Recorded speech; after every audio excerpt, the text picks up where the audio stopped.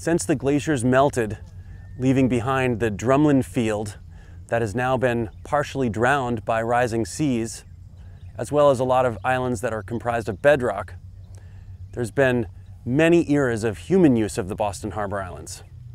For more than a millennium, Native Americans were out here hunting and fishing and living and playing and utilizing many of the harbor islands' shores, marshes, and forests. Fast forward to the 1600s, and the early colonists made Boston Harbor a very busy place. Of course, at that time, the harbor itself and the rivers were the highways. So Boston Harbor was extremely important for them as a source of resources.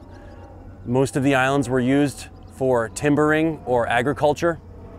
Sheep and other livestock were grazed out here, and many of the early forests were cut down for fuel. Then as Boston became more populous and more active, the Harbor Islands became important for many of the things that were not seen as appropriate or desirable in the city itself, such as quarantine stations, immigration stations, hospitals, and prisons.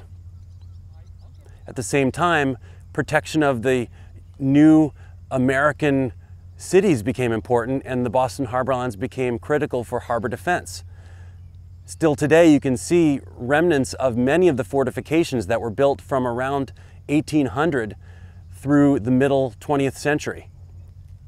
Now we're in the park era, where folks can come out and visit many islands by public ferries or private boats, camp, or take day tours.